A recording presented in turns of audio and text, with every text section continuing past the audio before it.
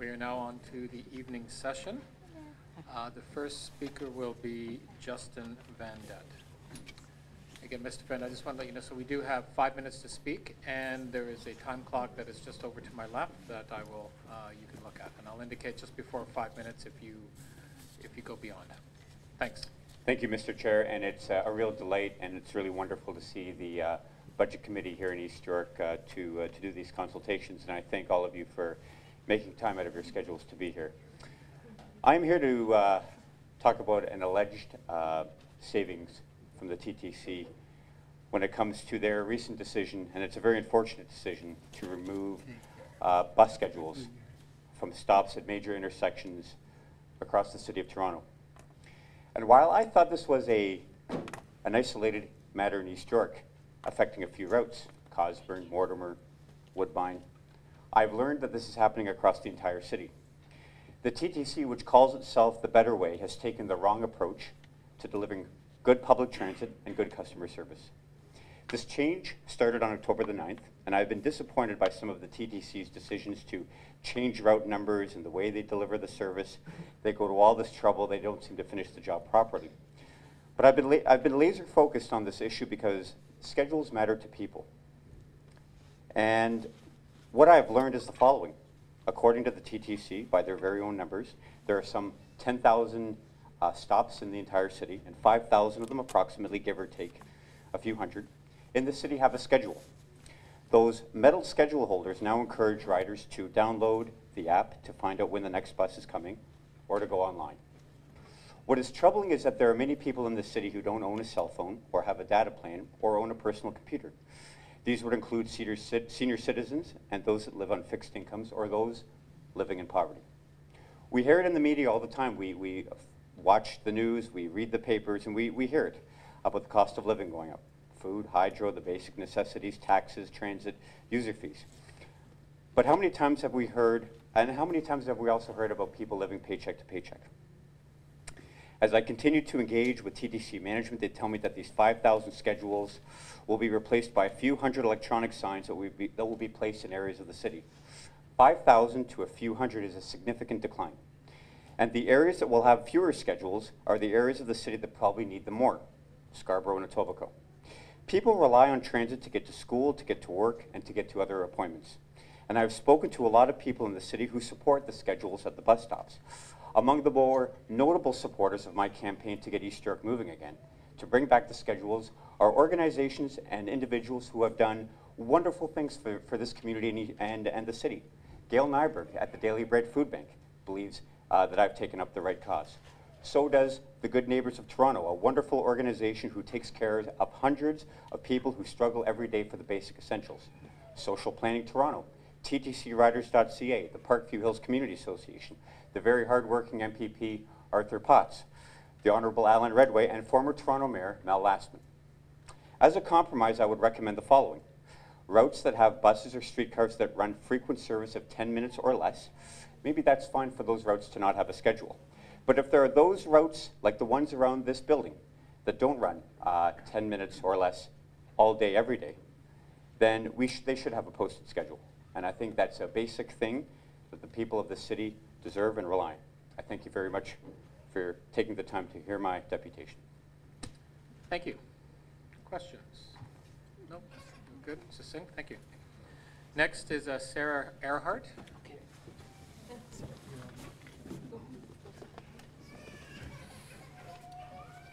Oh, somebody doesn't want you to depute, I see, or hear.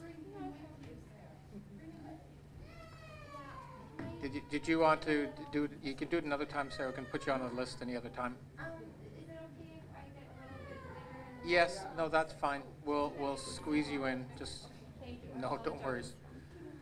Next is Alan McCartney.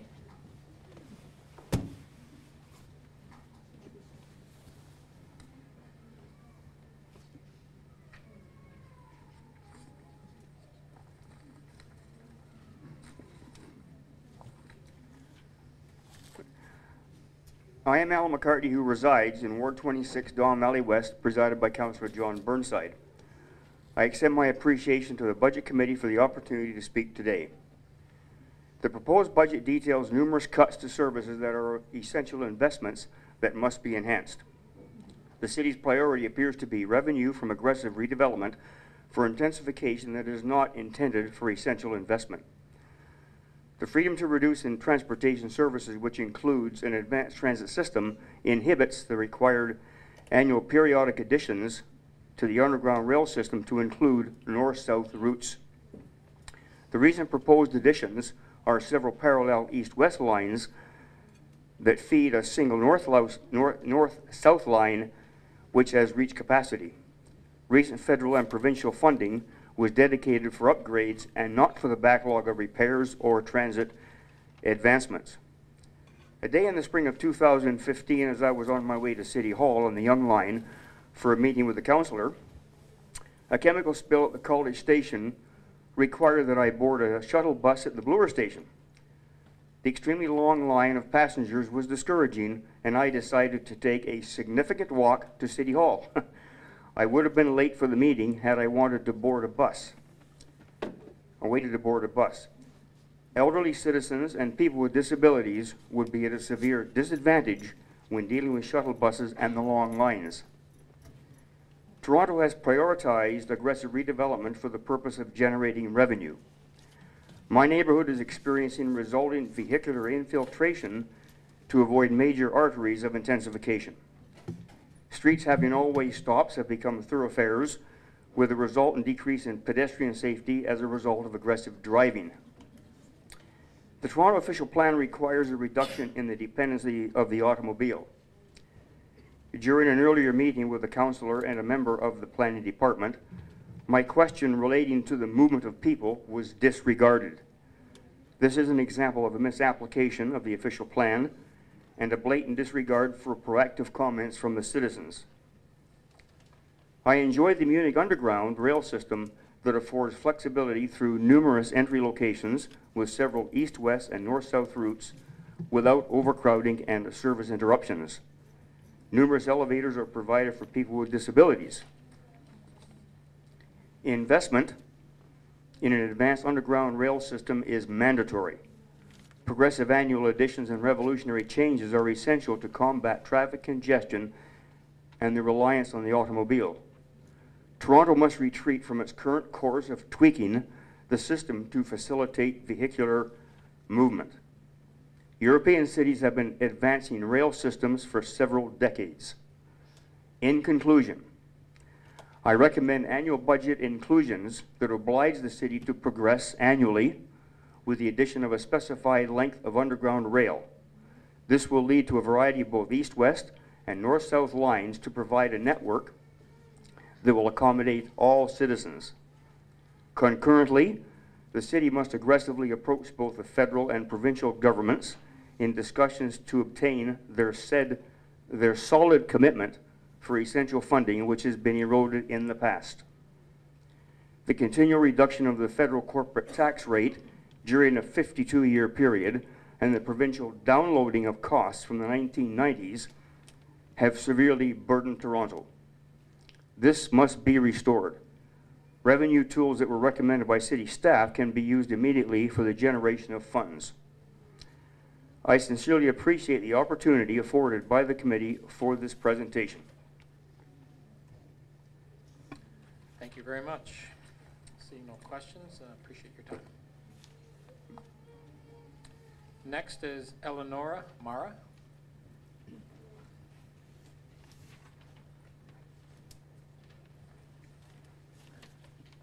Good evening.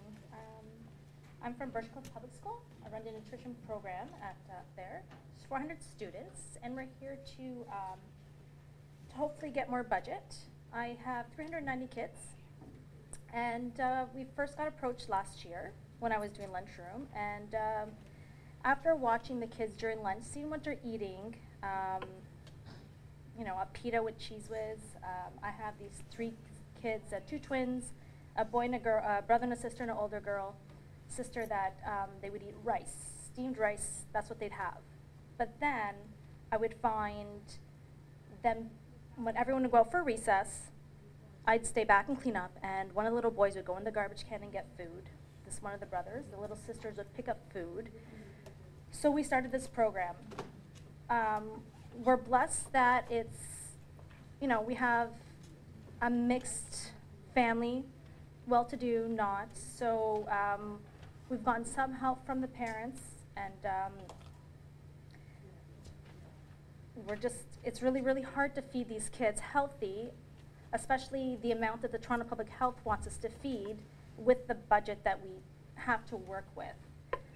We also ended up going to, it celebrated their 100th anniversary, and we were there, and we got a great feedback from the community there, and we're just here to hope that maybe you guys can help us out. Questions? Councillor Davis. So how much do you spend per child on food? I'm trying to remember what. You mean per day?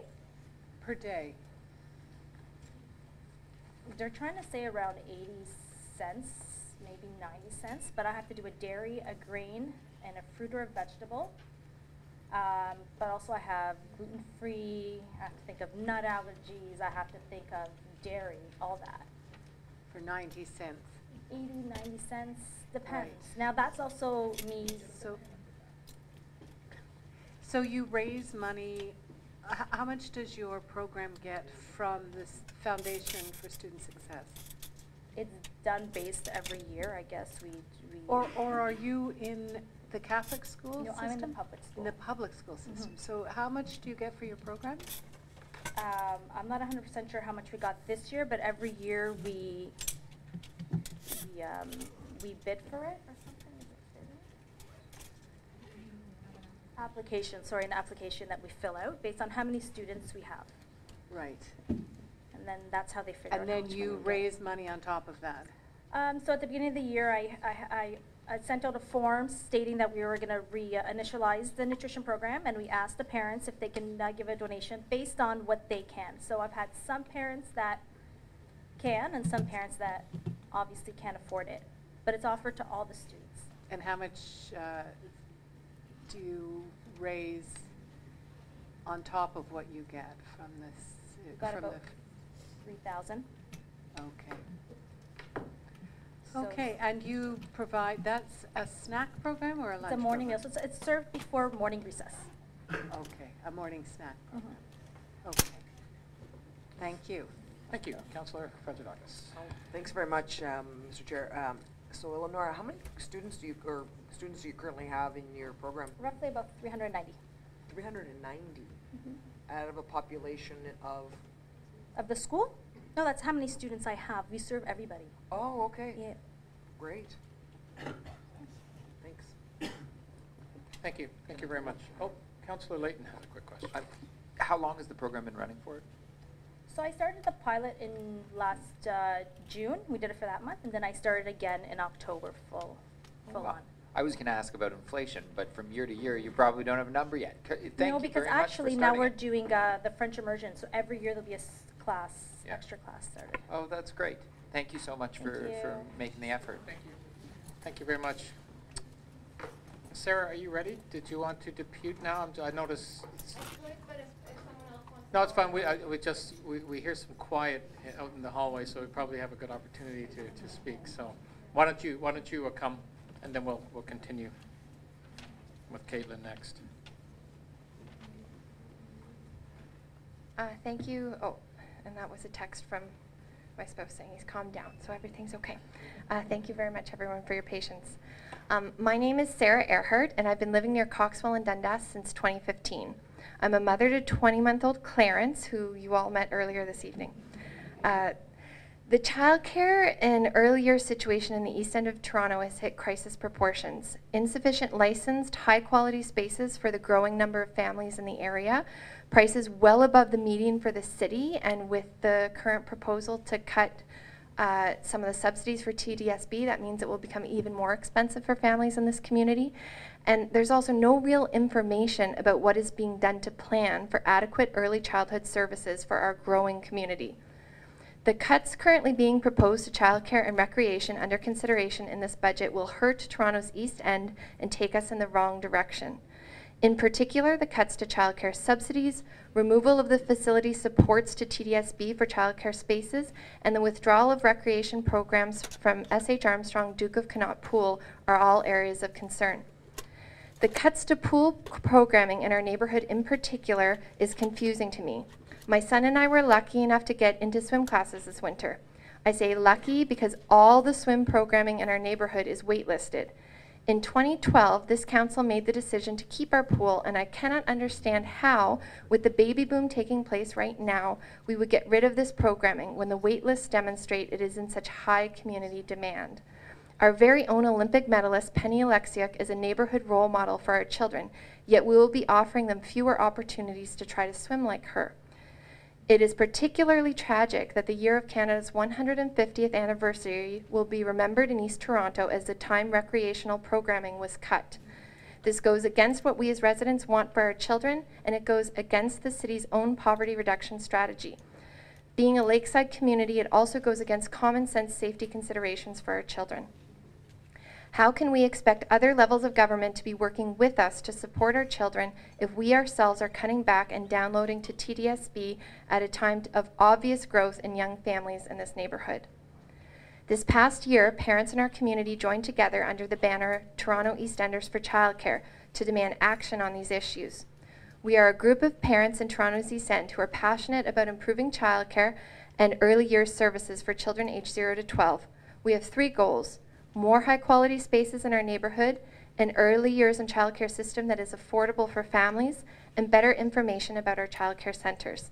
We see fair compensation for childcare workers and low-income families in our communities as going hand in hand with these goals.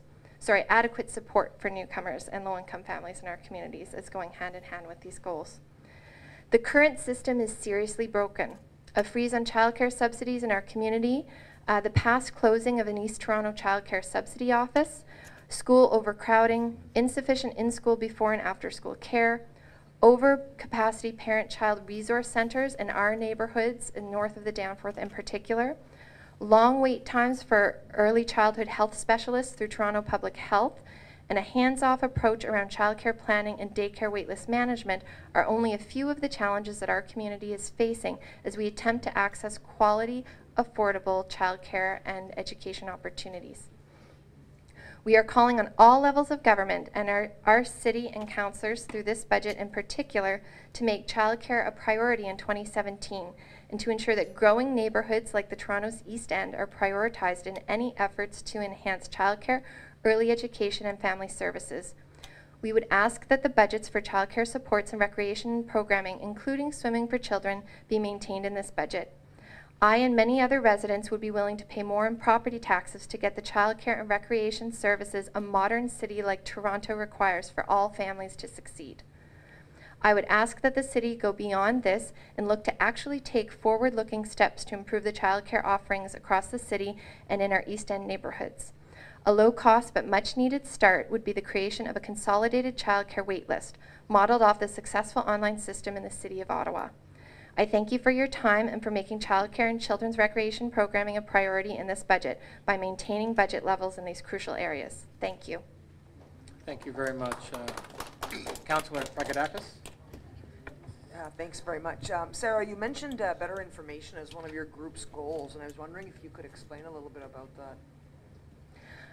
Thanks. I think once you've actually managed to make it into the system, it's hard to know information about the quality. Some of this I understand is a provincial level consideration, but even access to what's happening with the wait lists, where before and after school care programming is available, where recreation programming is available, all of these are areas where I've found in working with parents that are new to this neighborhood, they're having challenges. So one that we hear coming up frequently is around the wait lists. And so because I didn't live in Toronto when I first signed up for Toronto's wait list, I signed up about 1.5 years before I actually moved into the city.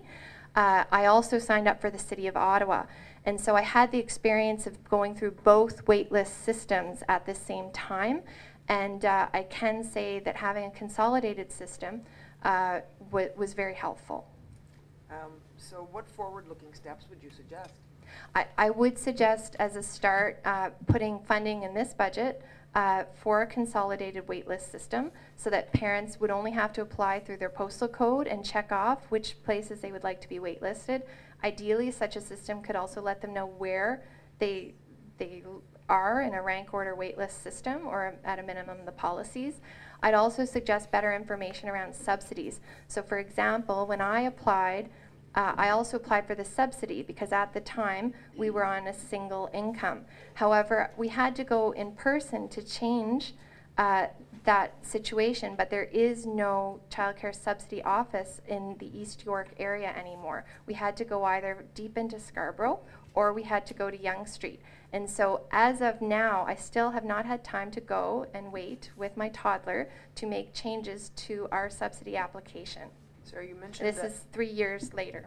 So you just mentioned that there's no office in East York anymore. Why was there one before? My understanding was that several years ago there was a subsidy office in the general area that was closed down due to budget cuts previously.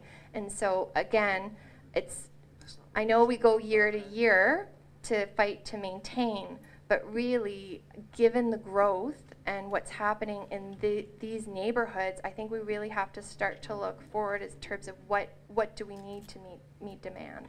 Thank you. Yeah, thank you. Thank you. Councillor Davis. Thanks for raising the question of the centralized wait list, and I've been madly looking for the motion that went through council, and actually I had the date wrong. So there is going to be and should be a report through the community development prior to the 2018 budget process on developing a centralized wait list. So you made that really clear. Okay. And That's so great to hear. We'll have to pursue that to make sure that happens. But the other question, Councillor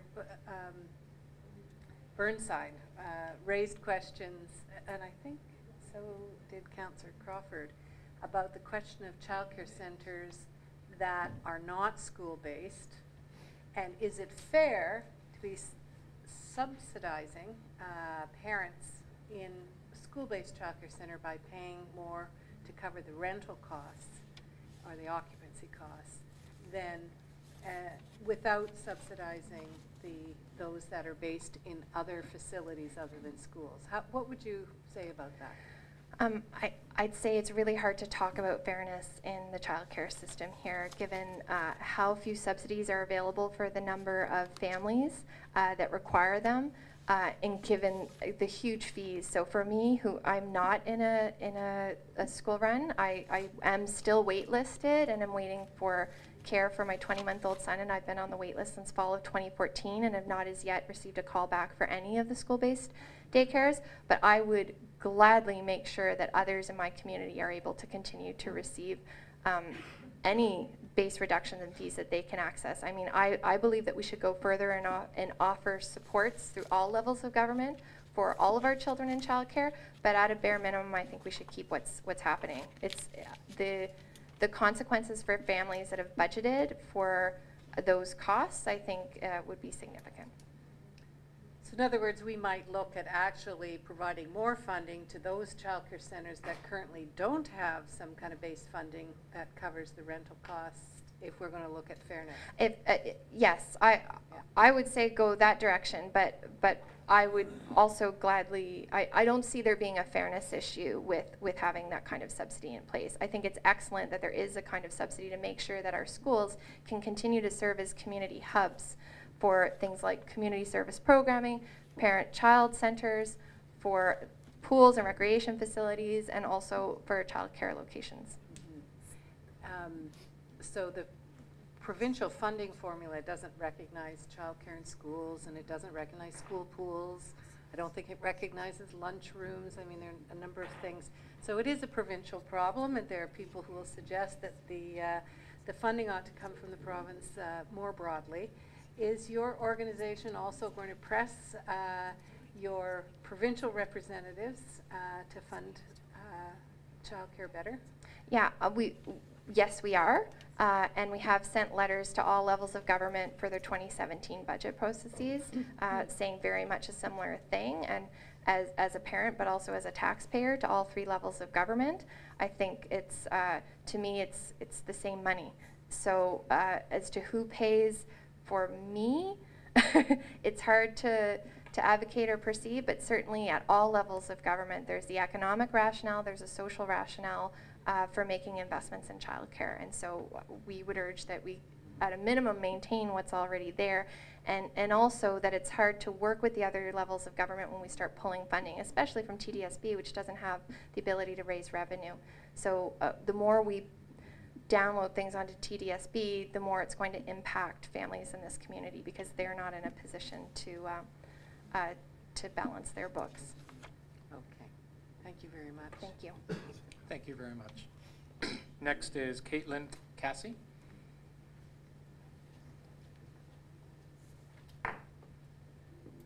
Welcome. Hi there, good evening. My name is Caitlin Cassie. I live on the Danforth, and I'm here to speak as a concerned resident of Toronto. Let me start by saying that every year we seem to be having a lot of the same conversations.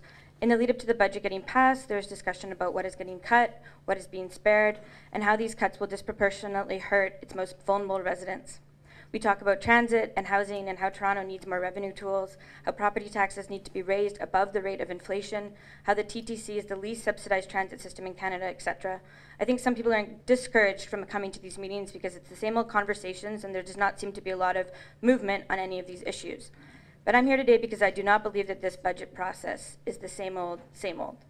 Every year, the context in which the city makes a budget, allocating its operating and capital expenditures, is different. In particular, in November 2015, just over a year ago, the city unanimously voted the poverty reduction strategy into existence, as people here already spoke to today. This council made a commitment to reduce poverty in the city. It took a year to make that strategy, or maybe even longer. Days and days of consultations and tireless advocacy inside and outside the government. So how can a city council that has officially committed to reducing poverty be having discussions about cuts that disproportionately hurt its most vulnerable residents? That does not add up and that does not make sense. The 6 main issues included in the poverty reduction strategy are housing stability, service access, transit equity, food access, quality jobs and livable wages, and systemic change. And yet, these are precisely the areas that are being threatened by cuts or stymied by inaction. Other reasons that the 2017 budget process is not the same as every other year. Shooting deaths were up by 54% last year. We lost far too many lives in this city. Last summer, the Toronto Youth Equity Strategy and the Toronto Youth Cabinet organized a town hall meeting at City Hall. Not one councillor attended that meeting, and the representative from the mayor's office looked like he was falling asleep, and then he left halfway through that meeting. That was inexcusable. We also have 2 elections coming up in 2018 at the municipal and provincial levels and a new-ish federal government. So no, this is not the same as every other year, and I think this council needs to recognize the context in which we are operating as a city more explicitly, and it also needs to get a lot better at making connections between policy, process, and impact. The city does a lot of tremendous things. I'm very proud of the City of Toronto for a number of reasons. Off the top of my head, I would like to highlight 311, the Youth Engagement Strategy, TO Core, the library system. People work extremely hard for this city. From youth recreators up in Driftwood to the people running seniors programming in Malvern, people are working hard to make good on the city's commitment to create an inclusive and safe environment for everyone from every background at every stage in their life. But the connections are not being made between the commitments made in strategies passed by council and the observable impact of these strategies on people's lives. There's a disconnection between the proactive policies you commit to and the proposed budget cuts you are debating. The civic tech community and Better Budget TO have made huge strides to democratize these processes, but there's still a lot of room for improvement. My friend told me today about one initiative that is being led outside of government. It's called budgetpedia.ca, and it's one of these attempts to democratize these processes. Policy needs to be made from a people-centered perspective. When hundreds of hours are spent making strategies, we need a way to hold the city accountable to the commitments it's made. Strategies advocate for kids and youth to be more involved, for example, but signing up your kids for sports camps on the city website is not user-friendly, it's not people-centered, it's a nightmare. Another example is the great work the Toronto Youth Equity Strategy team is doing. But how is data being gathered to track progress and show areas that still need more attention? How is this data being visualized? Can I go to the city's website and pull up a map that will show me how funding is being allocated across the city, to which neighborhoods, to which community centers? How is TIES responding to the increase in gun violence? A lot of questions are being left unanswered. The city needs to be more open to speaking to people on the ground who are doing the work in the neighborhoods, and it needs to engage the civic tech community more deliberately to make processes more inclusive and transparent. Data, when used effectively, is an important means to an impactful end. Yes, it's very difficult to demonstrate impact, but we need to make more concerted efforts. Policy processes can and need to be democratized. People want access, people want to be included, people have ideas. Listen to them. You have to get at people where they are and not always expect people to come to you. If you live in Rexdale and you're taking TTC, it can take 2 hours one way to get down to City Hall to Depute. So that will take your entire day. So that's just not reasonable. The budget meetings around the city are a good start. So in conclusion, please recognize that this budget process is not just about cost accounting and revenues and expenditures. It's about making decisions that directly affect people's lives and livelihoods. Moreover, the budget that the city commits to is a further extension of the story the city is trying to tell. Are we a city that cares about its most vulnerable residents, or are we a city that makes a bunch of promises it does not intend to keep? I, for one, hope it's the former. Thank you. Thank you very much. Councillor Layton, questions? Thank you very much. Cass, you were right on there. If you could just walk outside and say that exact same thing to CP24, that'd be very helpful. Thank you. I don't know if you're being serious or not. No, you're totally serious. I will go out and take your story to them. They're on live on air now, so I can't. Fortunately, Councillor, you're part of quorum, so you can't leave the room. Next is Reverend. I did want to ask a question. Oh, I'm sorry, Councillor Davis wants to ask a question. I absolutely agree with my colleague here. I experienced the same frustration. We pass strategies and policies, and then where's the beef? Like, where's the meat? Which policies in particular do you think that we have not been held to account on, and how do you think we should be held to account in a better way? Yeah, absolutely. So I mentioned a couple in my deputation. Poverty reduction strategy, just the fact that I think a social planning TO has come up with an article that says proposed cuts right now would be another $76 million to the city's most vulnerable residents. That's not even counting the cuts that might be proposed. So there's that's one aspect. I do a lot of work in the community with youth and children. So looking at the Toronto Youth Equity Strategy. So that's, again, the city's most vulnerable youth.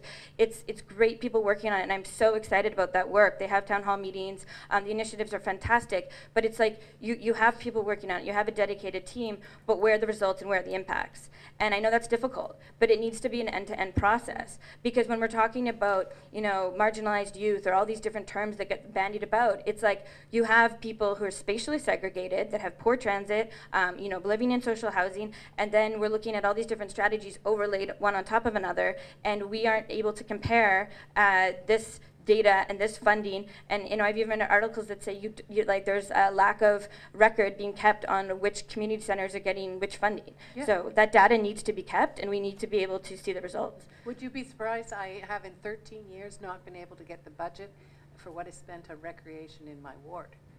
That is really, it's impossible. Yes, exactly. And the priority neighborhoods work. I mean, trying to figure out exactly what are the outcomes of the priority neighborhoods work and the amount of city resources that have been targeted to address those identified gaps. Have you looked at that at all?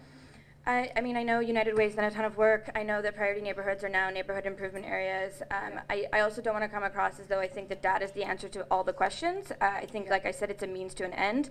We can look to New York City. They have the mayor's data office. I know the City of London is also working in close conjunction with Nesta, an innovation organization there, looking at how they can use data to do better for the city and for its people. So, I mean, priority neighborhoods, it's also, that's stigmatizing in a way. There was a deputation at the meeting last week I went to, and a woman, very adeptly said, I'm called low income, or I'm called high priority, and every other week I'm called something, different budgets, I'm called different things. So yes, we need to be looking at the most vulnerable residents and how the city is working hard for them, but we need to have these policies and these strategies speak to one another. Okay, thank you. Thank you very much. Next is Reverend Robert Wardlaw. Christina, who's out in the hall, I've got your live hit for 7:30, CP24. I've got your next interview right here. Cassie here. Thank you, Reverend. I'm sorry, Cassie. Caitlin. Caitlin. Cassie, sorry. Reverend, you have 5 minutes. Thank you. Good evening, and Happy New Year to you all. I'm at a United Church that's due south of here on Girard, corner of Coxwell. And it has an elaborate food ministry that is over 30 years old. I meet, most Wednesdays I meet with people at the food bank downstairs. And what impresses me is the courage it takes to walk into a church basement and confess to somebody that you have nothing. Where you never thought you would be in this situation, you're now asking strangers for food. I know some people don't come. They're just too embarrassed. They will not make that little trip into the church. Those who come look like the proverbial deer in the headlights the first time they come. It is a horrible experience. I trust you never have had it. I have been very fortunate not to have had it, and I pray that no one has to do that who's here tonight. It takes a lot of courage to walk into a food bank and say, help me. We serve between 250 and 300 people a week in 300 minutes. 1 a minute. So it's noisy, it's crowded, it's unpleasant, people are not happy to be there. It's not a good, charity is just a bad way to look after our lowest income people. I can't think of other parts of our society where we depend on people's giving to make sure that the most vulnerable are looked after. We usually tax each other, but not enough, as everyone has been saying. The Star today was pointing out that CEO incomes have doubled in the last, 12 or 15 years, and the rest of us have gone up something like 9%. The gap is big and growing, and it's unpleasant. And it could be that we can do something about that as a city. I know there are other levels of government, I get that, but it seems to me if the budget committee members had the courage, the same courage it takes to walk into a food bank, the courage to go to the rest of the executive and council and say, let's invest. Let's be ready to go back to the electorate in 18, have the courage to go to them and say, we are making important investments in one another. I think that would be a good match. If you need to see the courage, by all means, come to our food bank, any time, and hang out with somebody who knows and go and talk to a first-timer and see the guts that it takes to do that. And then bring that to the executive, to council, and then all of you bring it to the electorate and say, listen, you're the majority, you elect us, but we need to look after the minority who can't outvote you and who depend on all these services that people have been referencing this evening, and I'm sure this afternoon too, and at all the other budget consultations in all the other places and all the other years. We're in this together, and we need to have the capacity as leaders to say that to the rest of the people.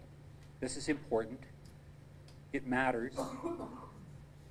You can choose not to elect me, but I stand with the people who can least stand for themselves. Thank you. Thank you. Councillor Ragadakis. Oh. I wasn't going to ask a question. I just wanted to thank him very much for what he's doing for Glen Roads United Church, through the church, for the people in the neighborhood, because I had the privilege to serve Christmas dinner at the food bank at Pape and Cosburn a few days before Christmas, and I saw the need. The need is tremendous in the East End, and I expect it's the same all across the city. And I just wanted to say thank you so much for offering up your church as one of the sites for the food bank. Every person who leaves the food bank and passes me thanks me effusively. I'm the person who does the least. The volunteers do all the work. Somehow I receive the thanks. The congregation raises about $18,000 a year, and we did the arithmetic on what it would cost to fund that if we paid people and paid for groceries. And the budget a couple of years ago was $350,000, running on an $18,000 donated amount. So the city's getting tremendous value from that, but I still object to charity being the way it's handled. It's 14,000 hampers a year, 1,200 meals a year, or I think maybe 2,000 meals a year, running on a pittance. But I'm not here mainly to talk about food. I'm here to talk about every other kind of social service. We'll keep doing that as long as we have to. We really want change to come. I'll be talking to Arthur Potts on Friday, and I really hope that the provincial government gets serious about social assistance and does something so that the lowest income people have a little more than they do now. It's just horrible, in my opinion. Well, thanks very much. I know that the churches and all the other faith community in general just picks up where the city and other governments drop off. Yeah. Thank you. Questions, Councillor Davis? I was pleased to hear you are going to meet with Yep. our MPP. And I said the same thing at council last month, that we can't have a poverty strategy that doesn't include the provincial government to commit to raising the basic needs allowance as part of social assistance. So is there an ask you are making along with others to raise the basic There's something needs called allowance? the Interfaith Social Assistance Reform Coalition. Okay. People of different faiths, many faiths from all over the province. And we decided this year we would ask for $1 billion in the provincial budget. $700,000 to raise rates, social assistance rates, and $300,000 to do other things that will support very low income people in important ways that are not direct money to them, but will make a huge difference in their lives. So that's the Okay, ask, is $1 billion. And that's the interfaith? Social, ISARC, Interfaith Social Assistance Reform Coalition. Coalition, ISAR. And that's a little less than 1% of the provincial budget, which is around 120 billion, something like that. Councillor Thank you. Clayton. I don't mean for this to come across as sarcastic, because in fact it's very saddening.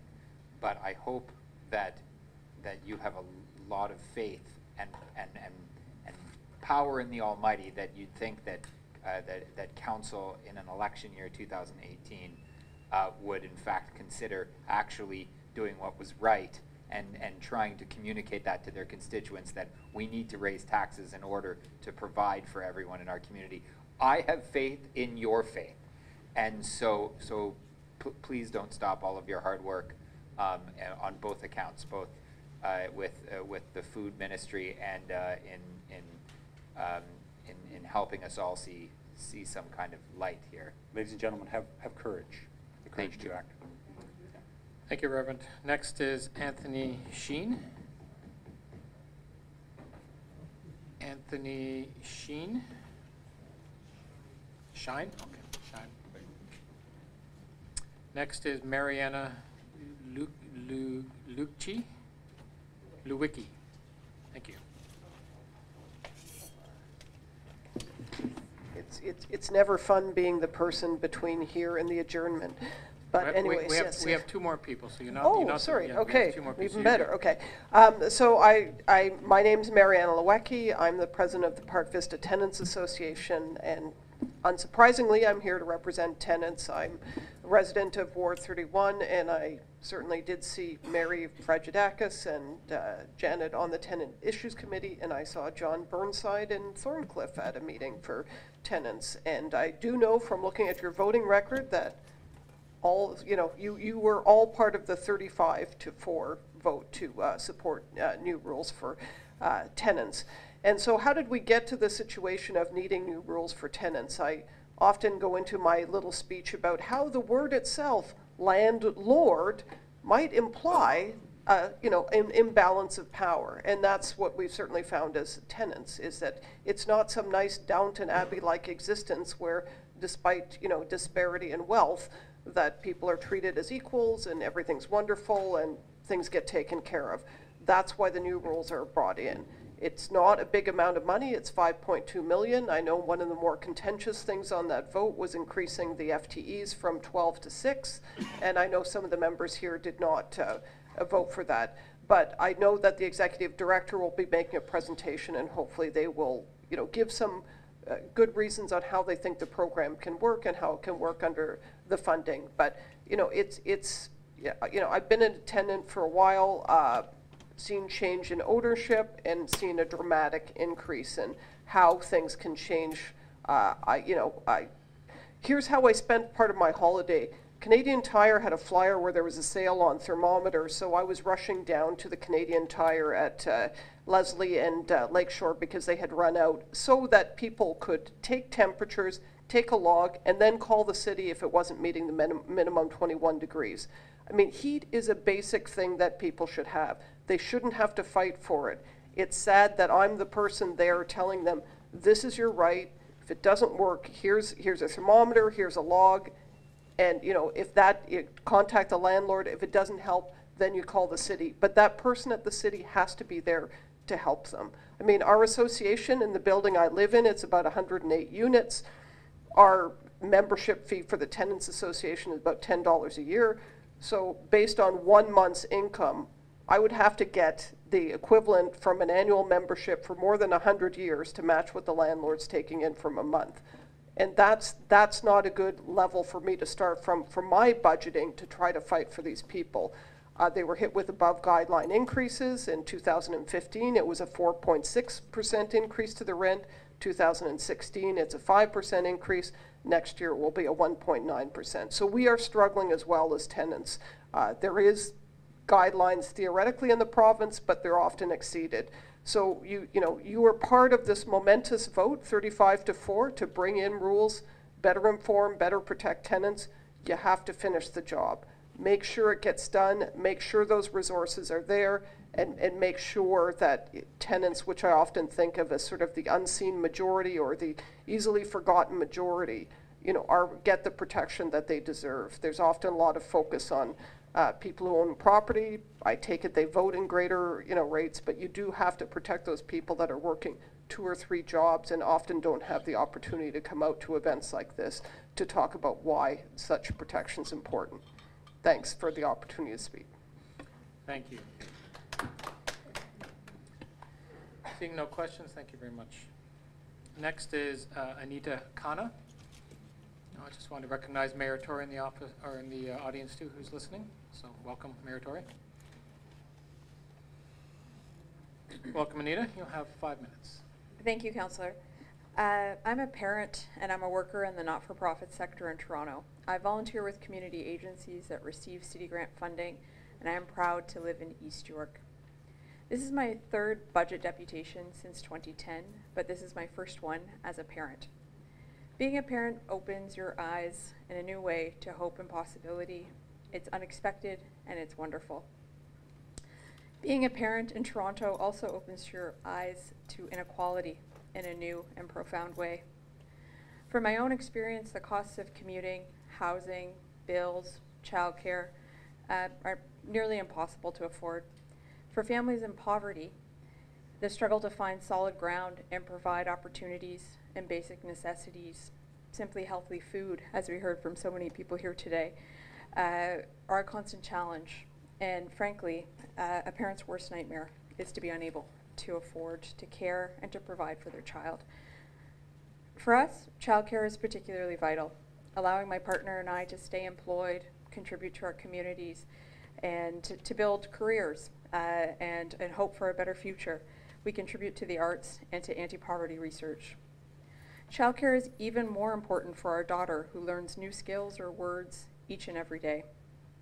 It was important to access high quality and regulated childcare in a not-for-profit center. Our daughter goes to a Wood Green Community Services childcare center, and she's in the infant room. We pay full fees, over $2,000 a month, just $50 less than the cost of our mortgage. Childcare allows us to work, and it allows for our daughter to grow in profound ways. We believe that all children should have this opportunity and have access to such affordable, regulated care, not just those who are in the middle or high income.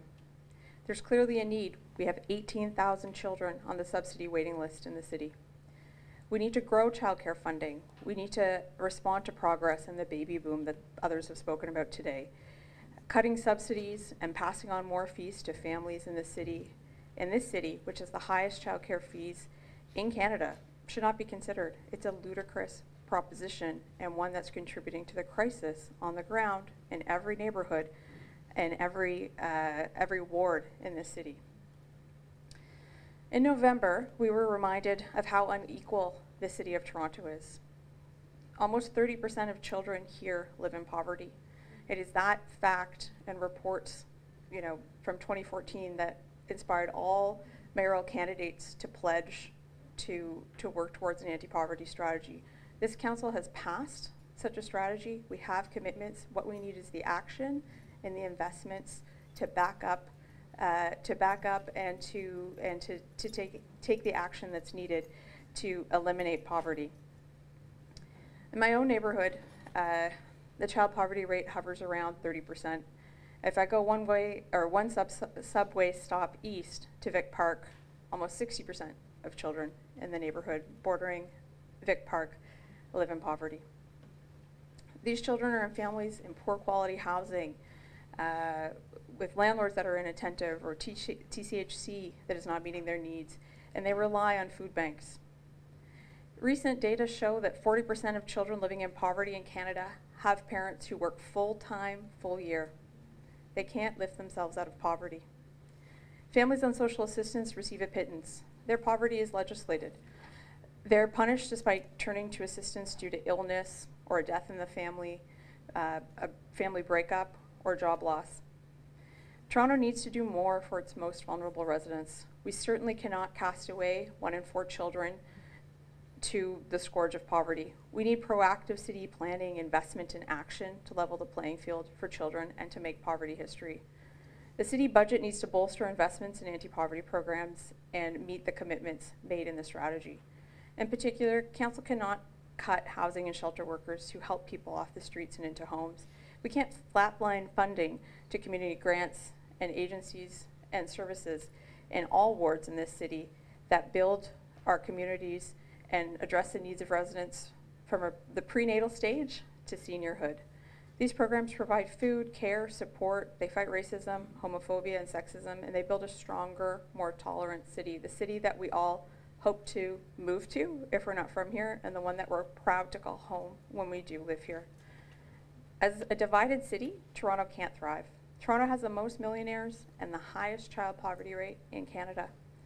We need to look ourselves in the mirror. We can't let children down when we have the tools and the ability to raise revenue and invest in their futures. I urge City Council to take the action that's necessary to eliminate child poverty. Thank you. Thank you very much, Anita. Councillor Fragadakis has some questions. Thanks, Mr. Chair. Thanks, Anita, for your presentation. I was wondering if there's a model from another Canadian city that you think we should seek to emulate. Certainly. I would say that we've seen great commitments from Calgary, for example. So Mayor Nenshie's work to end homelessness, the low-income transit fare system there is exceptional. As well, Edmonton has taken some really strong proactive steps. I think Toronto backing up the strategy and its plan in place with targeted steps and maintaining funding in each budget moving forward will be a key way for us to sort of match and hopefully exceed and progress past some of the examples within Canada. Okay, thanks. You're welcome. Thank you. Councillor Davis. Thank you very much for your submission, and you're paying over $2,000 a month for childcare. I am. Is that a school-based childcare center, or is it in a standalone? It's in a standalone facility. It's operated by Wood Green at Main and Gerrard. And there's been some suggestion that it's not fair that the city is providing for the occupancy costs of school-based childcare centers and not those that aren't in schools. Do you think that's unfair, or do you think there are other ways we might address the equity issue? Well, certainly we have a problem with base childcare funding in the city, and we need to enhance base childcare funding. We have a plan, I believe, that has been in place or mapped out. We need to ensure that we're meeting those commitments and enhancing the funding. I understand from my own research that eliminating the support for the school-based centers that the city currently provides will raise costs to families to the tune of $350 a year. That would put my child care costs, with my current rates, $2,550 a year. $350 is a big deal to people. And yeah, we budget, every month, every 2 weeks, $5 here, $10 there. $350 passed on to people. I think, and it's much more than the cost of How raising. much do you pay a year? Well, the price just went up in January with inflation, so it's $2,100 for infant care in this room. But multiplied by 12, it's mind-boggling. I think 7 times the cost of university tuition, but certainly vital for us to be able to go to work and contribute to our communities. Okay, thank you very much. You're welcome. Thank you. Councillor Layton. Thank you very much. Built into the budget is into the social development, finance, and administration budget is foregoing the 2% inflationary increase. So these are grants that go to any number of different types of organizations for delivering services to vulnerable residents in our city, indiscriminate of age, but certainly programs that people rely on. Do you think that that should be considered a minor adjustment to the budget that won't impact the service levels of those organizations that those organizations are able to achieve? Certainly that's not a minor cut. So something in the neighborhood of $650,000, I understand from, again, my own research, is certainly significant. And I've worked in the nonprofit sector in Toronto for over 10 years at agencies of various size. And I've seen what $30,000 of funding from the Access and Equity Grant, from the CPIP grouping of grants can do for a community. I understand and have seen Tamil seniors and Pakistani youth, sort of building community in places where there's been high conflict.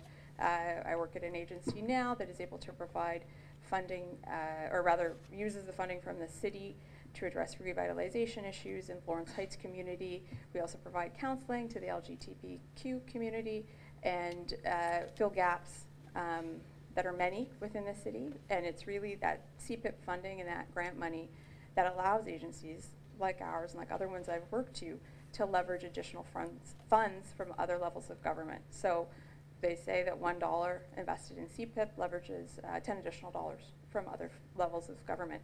City grants help small agencies. I've worked at agencies with $250,000 budgets. Sort of keep the lights on and maintain viability in the eyes of a place like Citizenship and Immigration Canada or other federal funders. And certainly, all levels of government have a role to play in supporting community services for newcomers and vulnerable people. But the city is a crucial linchpin in ensuring that we have a city that functions and that isn't as starkly divided as it certainly would be without city services. Do you think our city invests enough in frontline workers to address poverty and housing issues? Certainly not. From my own experience of the hard work and the personal toll that I know that it takes, especially on people who have themselves a lived experience of being homeless or receiving social assistance or living or sleeping rough. Certainly the compensation levels, those kinds of things, like for many people they have stable employment within the city, but for others they are more precariously employed. They might be on a temporary basis, they might have limited hours.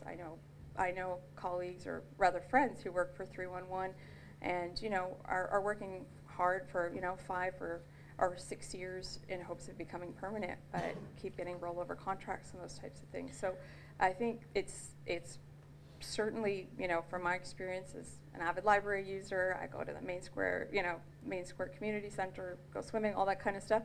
It's those workers and that commitment to quality services and really to ensuring that we can access the resources within the city that is the difference from living here to living in another city. I think certainly that good wages, benefits, and support for workers is the direction we need to go into, especially to meet our poverty reduction goals. Thank you. You're welcome. Thank you very much. Thank you. The last deputant for the evening is Jessica Diamond.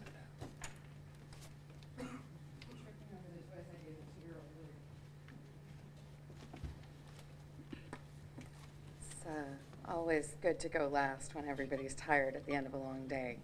I will do my very best to be brief.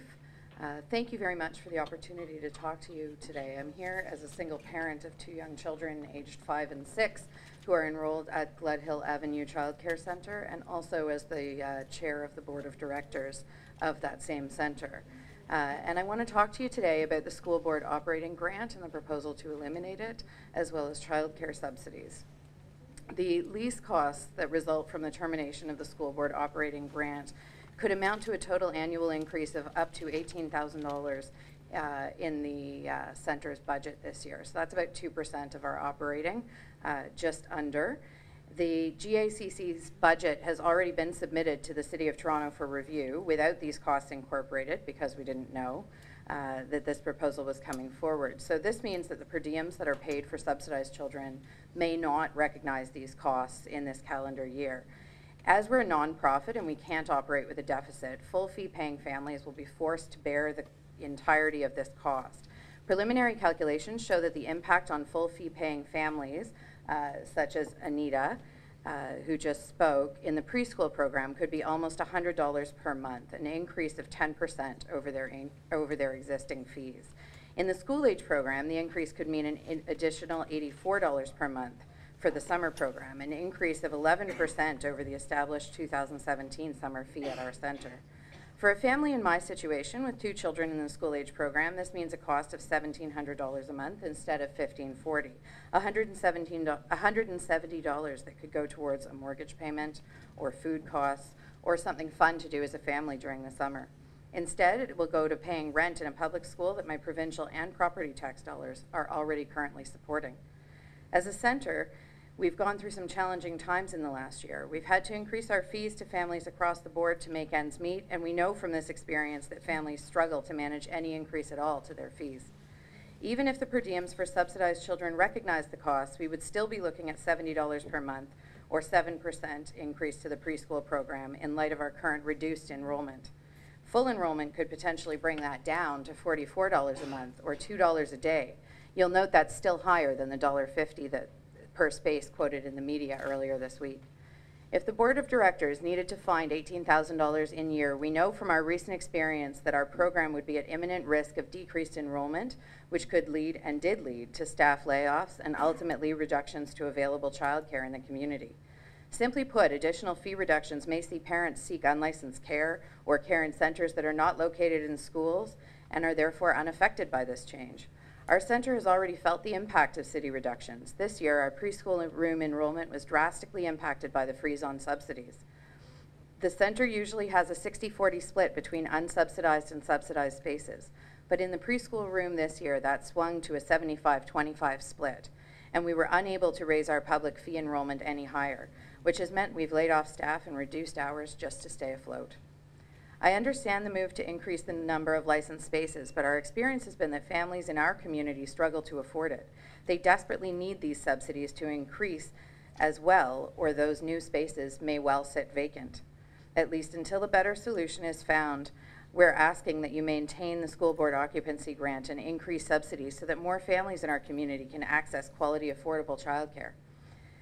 I heard the suggestion earlier that the city should not subsidize care for families not receiving subsidies, but what's being proposed here today has exactly the opposite effect.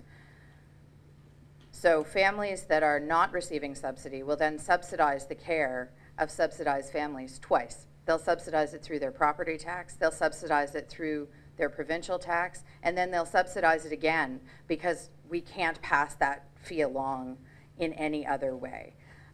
So all the while, a lot of the families that are full fee families are waiting for subsidies. They're part of those 18,000 that are waiting desperate for some relief, and we're just going to continue to increase the fees. So while this isn't a scenario where it's a huge amount of money for our center, $20,000 or 2% of our budget, it is a huge amount of money for the families that it has an impact on. It makes a difference. Don't think for a second that this $1 million isn't going to affect the lives of the people that you serve and that we collectively serve in our roles. Thank you so much for your time.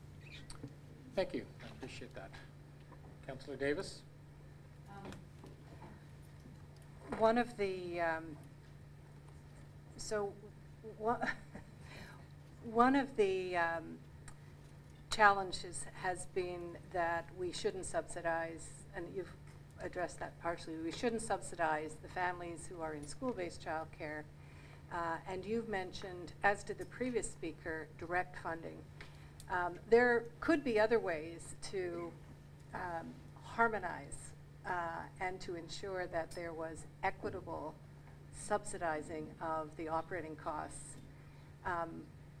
Because you currently get a new base funding grant this year as a result of the changes to the funding formula, correct? We do indeed. So the suggestion that we don't currently subsidize care for families that are not directly in receipt of child care subsidies is false.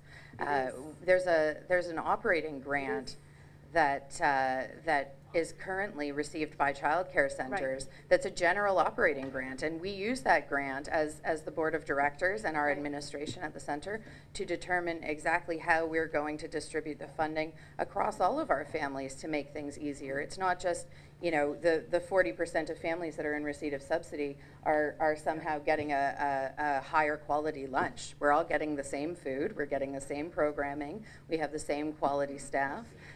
Yeah, and this new direct funding, well, it's not new, it's old, but all of the provincial government has changed the funding stream, and in fact, I think it's been identified everywhere that the way to address affordability is to increase the base funding in terms of a basic operating grant to help keep fees affordable for all families. Isn't that kind of the debate right now? I think it is the debate right now, and I think there's a lot to be said for that theory. I think the challenge that we have in our center and in many other centers, I would imagine, is that when you subsidize the base, we're able then to pull up the quality of the entire center.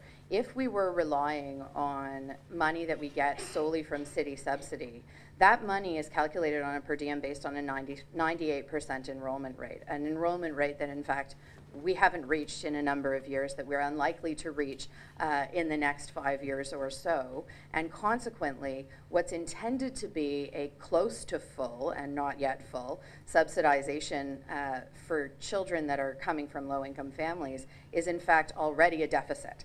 So we are already attempting to balance our books and mitigate across the entirety of the pot. And so I think, you know, to separate out the two streams and think that there is no cross-subsidization is a falsehood. Right. Okay, thank you. Councillor Layton. So what you just said at the end there, I think it's very, very important, that full fee paying parents are important to the mix of these child care centers. Absolutely. Because that's how you make it balance out. That's right. So if full fee parents are leaving because we drive up the cost and it just becomes a little bit cheaper to have a nanny, or actually you save money by just having one parent stay home, that is a fear that you could start losing the mix, and in fact you just mentioned that you had.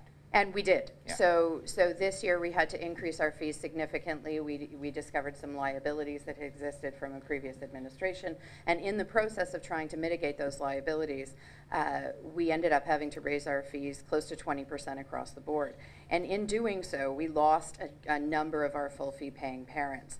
Consequently, and at the same time, we lost because of the subsidy freeze in the preschool room in our ward, we lost our ability to bring in subsidized families to our preschool room.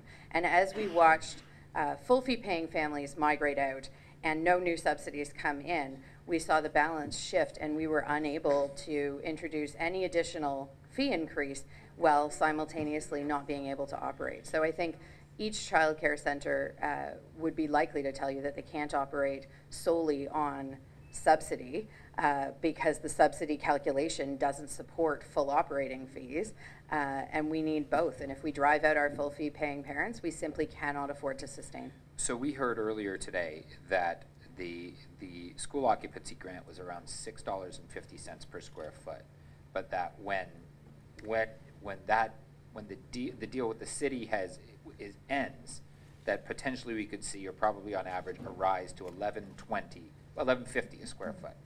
So the calculations that I gave you today are based on $11 a square foot, and without tossing my good friends at the TDSB Child Care Center under the bus, I did call the Toronto District School Board and ask them, what would it look like for us? How much would it be? And $11 a square foot was the number that I got from the person that I spoke to. And we costed based on that. So not all of our rooms are covered under the umbrella agreement. Some of them are not. But of the ones that are covered, so we would pay $11. And what I said was, is there some potential to mitigate that back to the $650? Is there some potential for the TDSB to waive some portion of it or to introduce it incrementally? And the response that I got was, it's not likely, because the $650 doesn't cover their operating costs and they can't balance their books. So we would need to pay $11 just to cover what it costs them to provide maintenance service in those rooms. Okay, so if I had you correct, you've got about a 60-40 split? We do. So and the city average is 36% subsidy in spaces now. So would it surprise you, and I'm going to try to say this really slowly because it confuses me every time I think about it, that to save 1.4 million, the costs are going to go up to 2.4 million because of the increase in the charge back from the TDSB. And then if the city pays for the operating subsidy of those 37.6% of parents.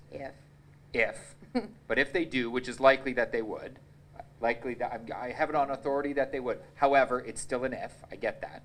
But if they do, then the city's going to be paying $900,000 back. So in order to save $500,000, the city's going to lift this agreement, allow for a doubling of cost, and actually charge parents full fee-paying parents are going to pay $1.4 million now that they weren't paying yesterday, and to save $500,000 for the first 6 months. Next year, that number would be $3 million that parents aren't paying today, which will save the city $1 million. Do you think that that's a really good return on investment for the savings that we get, given the cost? No, and I would suggest to you, my background is in social work and child welfare, and I would suggest to you that as you drive those full fee paying parents out of centers by way of raising and increasing their costs, there's a social cost to what happens when those kids get placed in unlicensed child care centers, when they get placed in unofficial babysitting arrangements with their neighbors, when they get placed in less monitored scenarios with less oversight. The movement towards placing children in licensed childcare and increasing the number of licensed childcare spaces is because we know, based on the evidence, that licensed childcare is better for kids. So if we believe, as a collective community, that licensed childcare is better for kids, we need to do everything we can not to disincentivize that system.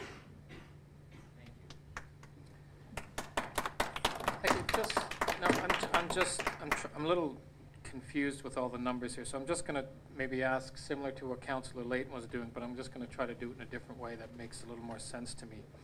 So right now, we give a grant to the TDSB that pays for the rent for your daycare center, which works out to be the equivalent of, is it $6.15 or $6.50 an hour?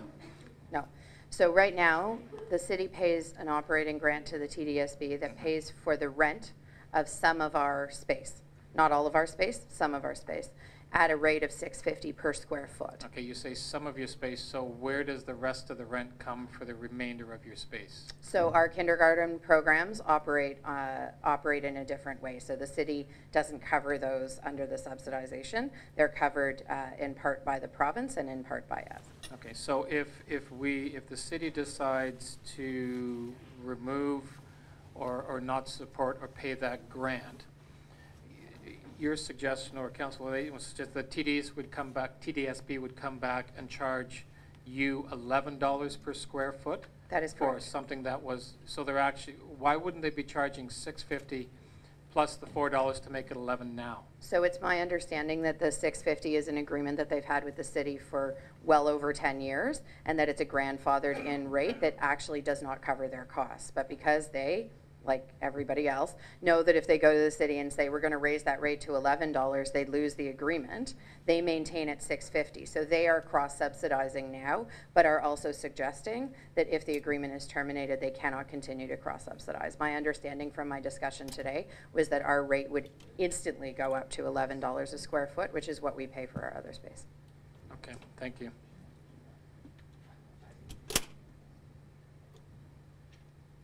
Thank you very much. Thank you for your time. Anyway, I want to thank all of the deputants who did come before us tonight. There was about 35 here that came today. No, not everybody's here. Just want to thank you. Your voice is incredibly important in this process, and I think that on behalf of the Budget Committee and the other councillors are here, thank you for participating in the budget consultation at East York. Thank you.